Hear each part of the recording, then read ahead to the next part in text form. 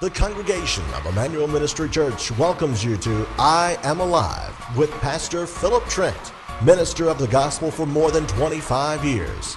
Now get your Bible and a notebook and let's join Pastor Trent as he preaches the uncompromised Word of God. Well, praise the Lord and welcome again to I'm Alive. My name's Phillip Trent. I pastor Emmanuel Ministry Church over in Hart County, Kentucky.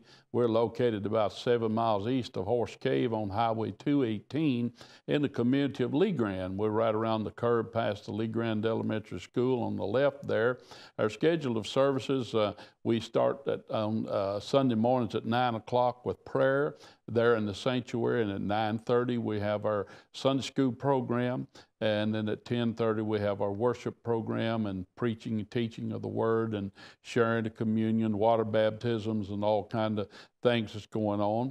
And I'm not sure exactly the date of this program. Let's see, 16th, 23rd. I guess probably tomorrow night will be the 31st. So our Hallelujah Night's coming up October the 31st.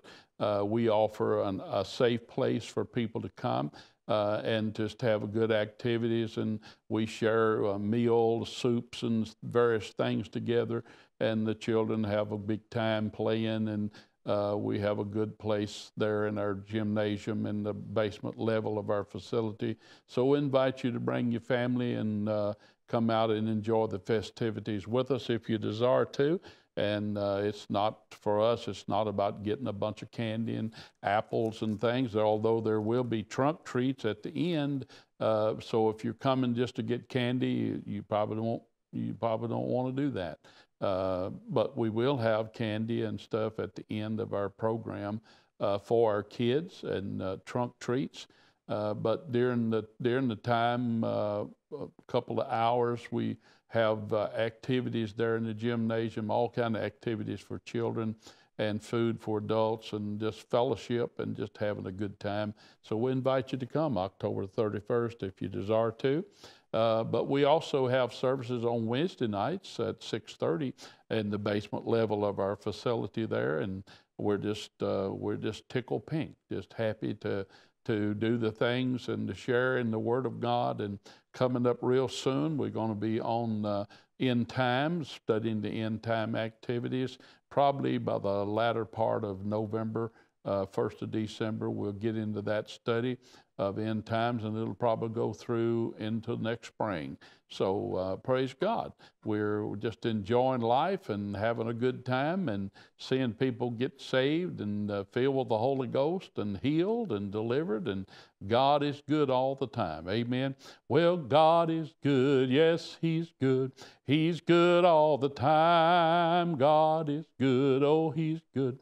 He's good all the time. Well, you may be facing trouble, but just keep this in mind. God is good. Yes, He's good. He's good all the time. Amen. He's a good God, a good Father, as the song says. Amen.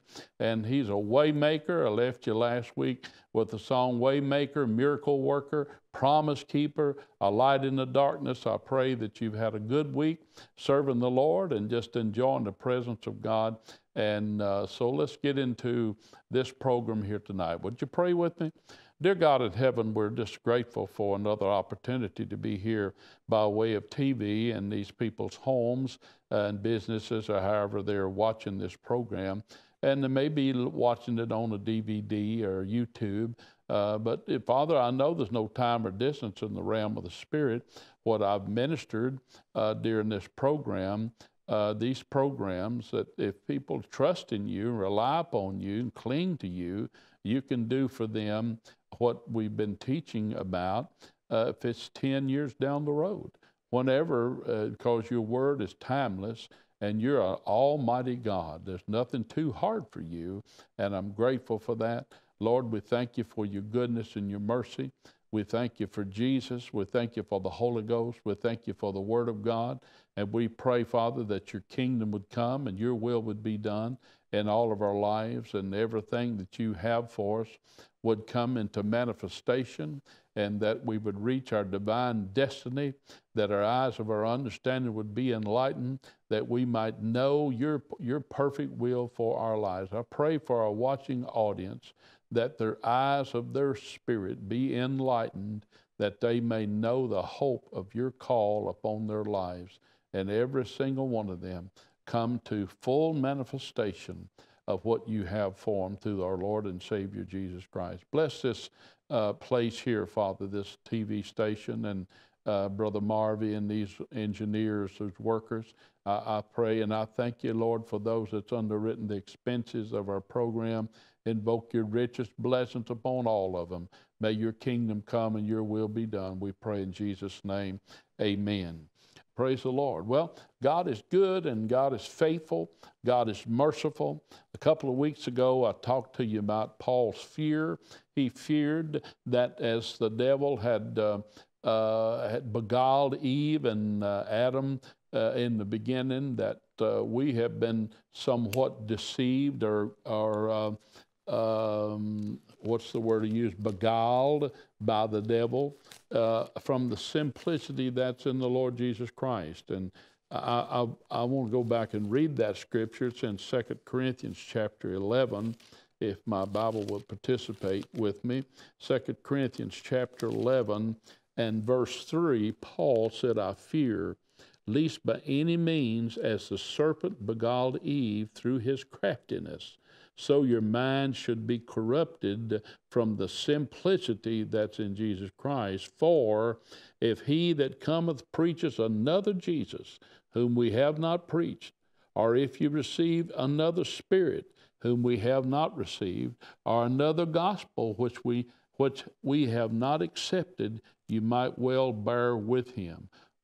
So Paul is telling them that the gospel of the Lord Jesus Christ that Paul preached is sufficient, and I believe it is. I certainly do, and I mean, I may talk about Paul sometimes, maybe more than I talk about Jesus, but I don't mean to do that, because there's no salvation in Paul. Our salvation comes from the Lord Jesus Christ. Amen.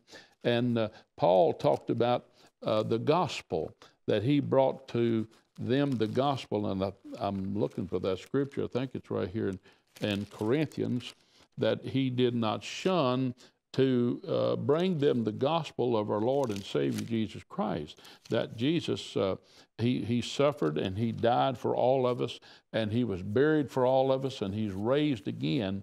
Basically, three elements of the gospel is the death, burial, and resurrection of Jesus Christ. Amen. And that's the simplicity of God, that when you receive the Lord Jesus Christ as your personal Savior, you're joined to him. Now listen to this scripture, 1 Corinthians chapter 1, and let's start with, I start with verse 4. I thank my God always on your behalf for the grace of God which is given you by Jesus Christ, that in everything you are enriched by him. So it's talking about Jesus, what we have in Jesus, in all utterance, in all knowledge, even as the testimony of Christ was confirmed in you, so that you come behind in no gift, waiting for the coming of our Lord and Savior Jesus Christ, who shall also confirm you unto the end, that you may be blameless in the day of our Lord Jesus Christ. You see, we're saved by Jesus. We're made perfect by Jesus. Everything we need is in Jesus. In him that we live and move and have our being. It's all based upon the accomplishments of what Jesus Christ hath done for us. Amen. That we're blameless in the day. It's not because you lived right. I think you ought to live right. I'm going to aim to live right. If I'm not living right, I want you to say something to me about it. Yes, we need to live right. But my salvation is not based upon me living right. It's based upon what Jesus Christ accomplished for me. and me trusting Him, relying upon Him, sticking to Him like glue. You remember 3 weeks ago I talked about that? We trust Him, rely upon, cling to, stick to Him like glue. It's all in what Jesus Christ has accomplished for us. God is faithful, by whom you are called into the fellowship of His Son, Jesus Christ our Lord. Not only we are in a relationship with God through Jesus, but we're called into fellowship with God through Jesus Christ. Think about that.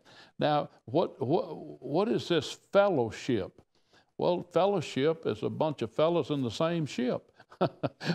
We're in this thing together.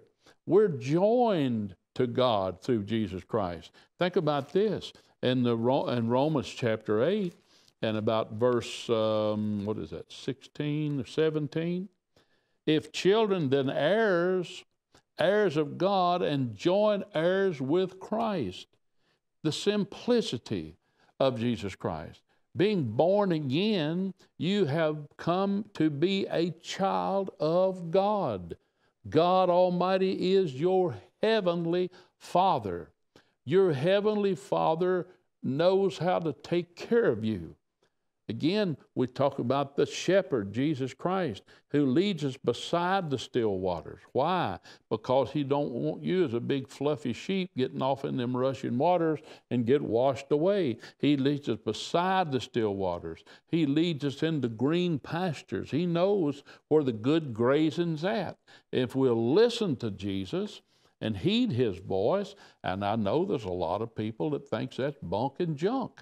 Well, if you do, all I know say, if you don't believe in the voice of Jesus, maybe you're not saved.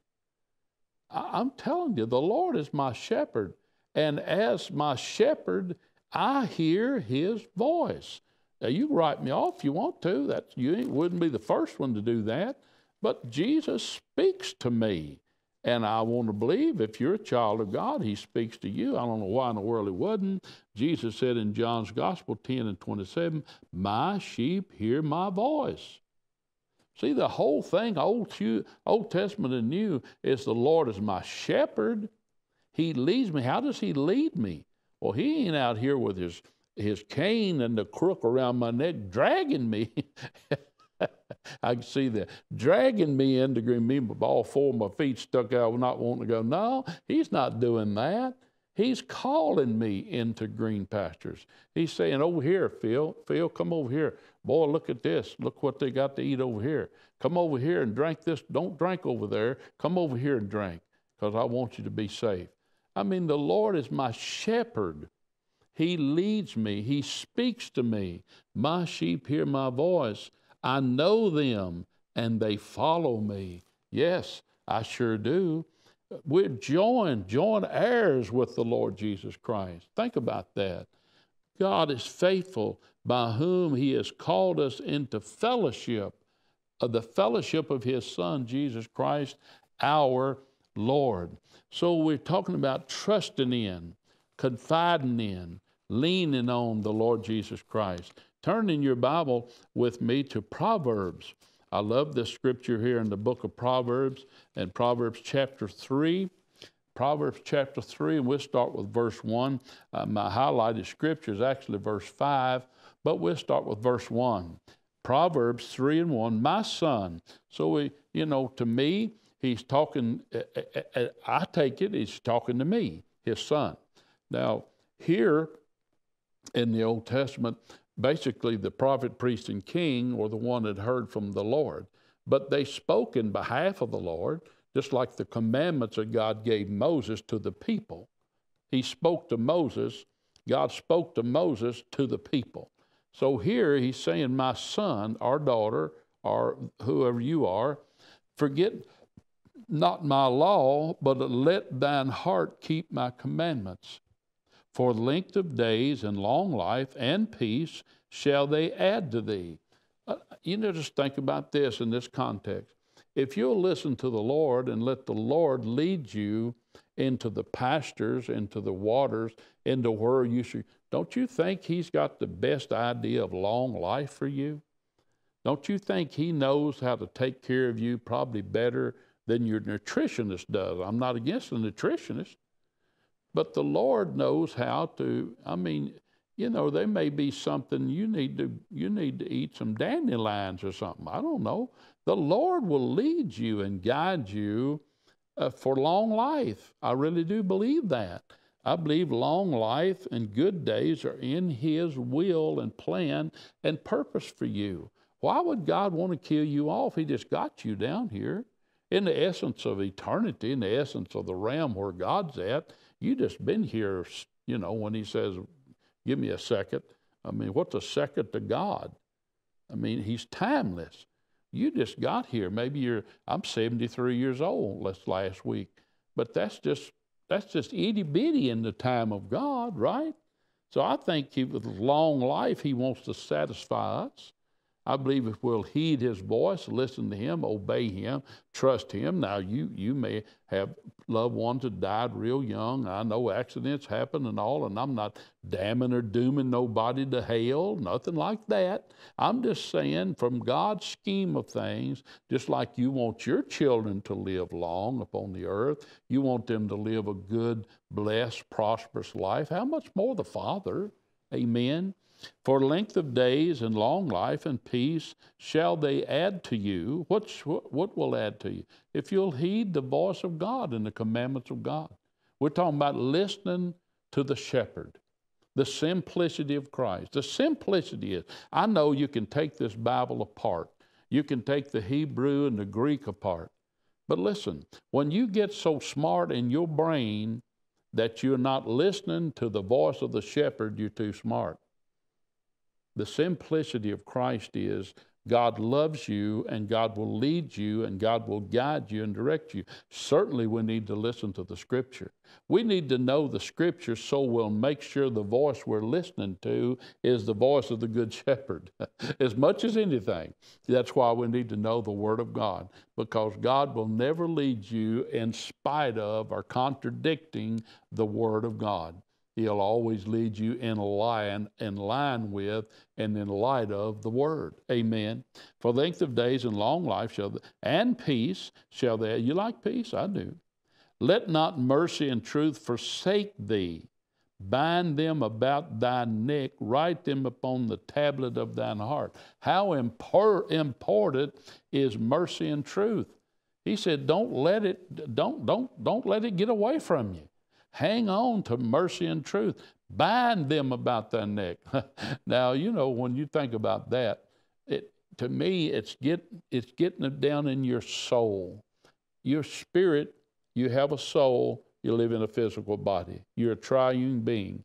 You are a spiritual being. You'll never cease to be. You are a spirit being with a soul. You're able to think. You're able to make decisions. You're able to analyze. And you live in a physical flesh and bone body. You're triune. Amen. So we need to think about that and let the Spirit of God lead us and guide us and direct us and teach us. Some people go by feelings. It's all about feelings. Well, I'll tell you, I like feelings. But feelings that line up with the Word of God is what I'm talking about. Because sometimes people get these weird feelings and it's not biblical. It's not biblically sound to go by what they feel. But praise God, I love it when the feeling of the Spirit of God's leadership and direction is in line with the Word of God, and I can not only see it, but I can hear it and I can feel it. Boy, there's three witnesses. I see it, I feel it, I hear it. Boom. That's good stuff right there. Let not mercy and truth forsake thee. Bind them about thy neck. Write them upon the tablet of thine heart. So shall thou find favor and good understanding in the sight of God and man. I mean, this works in every area of your life. So if you'll get a hold of the Word of God and let the Word of God get a hold of you, and you'll bind it. What we're talking about? We're talking about taking it in to the point that now I'm one with it. I'm one with Jesus, and He's one with me. I'm an heir and joint heir. I'm talking about the simplicity of the Lord Jesus. I haven't taken away from Jesus. I'm in the Old Testament, but I'm still talking about the simplicity of Jesus, because when Jesus comes alive in your spirit, then all these things are enhanced. That He enhances the Word of God. The study that you have, Jesus enhances that study. It makes it more real. It makes it more powerful in your life. Amen. So you shall find favor and good understanding in the sight of God and man. Here we go. Trust in the Lord with all thine heart. Now, when you trust with all thine heart, how much is that? That's all, isn't it? You trust the Lord with all of your heart. You don't trust yourself. You don't trust your work. You don't trust your ability.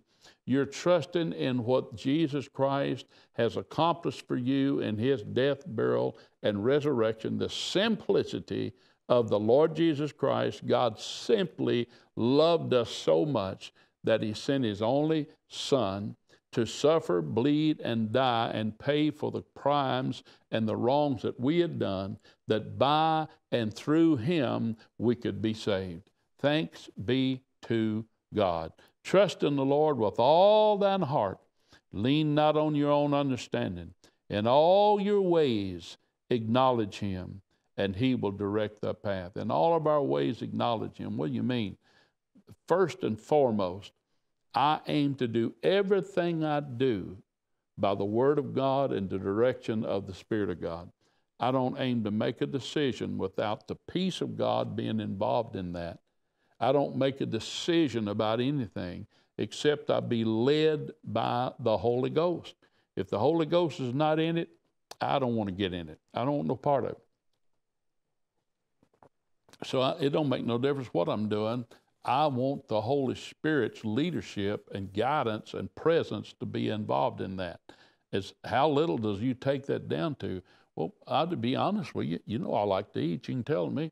But if I was fixing to eat something, the Spirit of God inside of me said, don't do it, I wouldn't eat it. And I love to eat. So that's how important it is to me. I want to listen to His voice and everything. Are you saying you're some big something? No, I'm just telling you I live and listen to the voice of God. He directs me in everything I say and do. Now, have I made a mistake before? Yes, I have, and I've apologized to God, and I'll apologize to you if I've offended you. I trust in the Lord with all of my heart, and I do not lean on my own understanding. In all my ways, I'm going to acknowledge Jesus Christ. I am a Christian. I'm a born-again child of God. I'm not ashamed of that, and before anybody. They say, well, they're going to cut your head off if you tell them. Well, I don't want my head cut off, but I'm not ashamed of Jesus. I'll just tell you that right now. Be not wise in your own eyes. Fear the Lord and depart from evil. Yeah, I aim to do that too. It shall be health to thy navel and marrow to thy bones. That's both important, isn't it? You need health and you need marrow to have good health. Marrow in the bones, inside strength of the bones. Honor the Lord with thy substance and with the first fruits of thine increase. We aim to do that. Linda and I tithe. We give the Lord what belongs to Him, and we sow seeds of offerings on a continual basis. We do that. I'm not bragging on me. I'm just telling you we do that. We don't shun that part. We tithe on every dime that we take in, a 10th part of everything that we take in. Yes, before taxes, before insurance, before anything comes out, we tithe because the tithe is the Lord's. Amen. So I've proven God. The Lord says one place there, He said, prove me. And I proved the Lord there. And my wife is what really got me into that. She was a young Baptist girl, and we got born again. We got married. She's a young Baptist, and I'm a coming Presbyterian. And we served the Lord together, and I guess maybe her teaching was a little strong in that area than mine. I don't fault, maybe I wasn't listening right, but she proved to me that we should be tithing, giving the 10th part to the church. So we began to do that, And I'm telling you, the Lord has blessed us supernatural through the years. You know, it was easy to give a 10th part to the church. I say easy, it wasn't real easy. But you look back at it, if you're making $100 a week, $10 to the church, that's one thing, but that's still a 10th, isn't it? But now you make all this money, you give this big money away, you say, wait a minute. It's still a tithe. The tithe belongs to God. Amen. So honor the Lord with thy substance and the first fruits of all thine increase. Yes, first fruits. So shall thy barns be filled with plenty, and thy presses shall burst out with new wine. What's he talking about? I'm not a wine drinker. I don't drink wine. I say I never tasted wine. I did one time. They served communion that had real wine with it. It had heartburn like I never had in my life. But I have tasted wine. I do remember that. But we don't drink wine. We're not wine drinkers. I think he's talking about the necessities of life. It's like seek first the kingdom of God and his righteousness, and all these things will be added to you. Whatever things it is that you need, I believe when you honor the Lord Jesus Christ, you do what he tells you to do, and the things you need in this life, it will come across thy pathway. You'll have an opportunity to have all the things that you need. Amen. God is such a good God. So shall thy barns be filled with plenty, and thy presses shall burst with. My son, despise not the chastening of the Lord. I don't despise his chastening. I'm aiming to follow the Lord. I aim to do what would be right. I follow the Word of God. I follow the leadership of God. But if I was to go wrong, if I was to do something wrong, God chastens me through his Word. I don't ever remember my dad, and he was a wonderful father, W.R. Trent, whipping me. He may have. I don't ever remember his whipping, but I do remember his talks. I remember when he would talk to me about something I did wrong or shouldn't have done or should have done. The words that he expressed to me, he chastened me with his word. Now, he didn't promise to beat the fire at him and nothing like that. It wasn't that. But he corrected me with his word. And that's how God does it. Today, friends, you know, if you've done something wrong, God's not going to cause you to have a wreck. No, God's not going to blow your house down. God's not going to send a hurricane across your property. No. Do you think the only people that does wrongs is the people on the coast? You know, if God's behind the hurricane, why ain't hurricanes up in the middle of the country? You know there's people up in there doing wrong. God ain't behind. It's just natural things that take place in this world. No, God is a good God, and he'll chasten you like he chastens me through his word. Chastisement by the word of God, the preaching of the word. Some people quit going to church because they got under conviction. They didn't like to hear it. Well, it was God chastening you with his word. He says, despise not the chastening of the Lord, neither be weary of his correction. Because he loves you, whom the Father loves, he corrects, and the Father, Son, whom he delighteth. When you quit going to church because of conviction, you quit listening to God's correction. He loves you. And that's why he chastens you with his word. Amen. That's how he does it. Are you waiting for God to knock you side of the head, or to make your truck blow up or something? Your washer to quit working? No, he's not into that mess. That's bunk and junk. God corrects you through the discipleship of his word. Listen and allow him. Let me read that again. That's so important. I know. My son or daughter, despise not the chastening of the Lord, neither be weary of his correction, for whom the Lord loveth, he correcteth, even as the Father the Son, in whom he delighteth. Happy is the man that findeth wisdom, and the man that getteth understanding. God bless you. I thank you for listening to our program. I trust you're doing well, and we'll see you here next week right here on I Am Alive. God bless.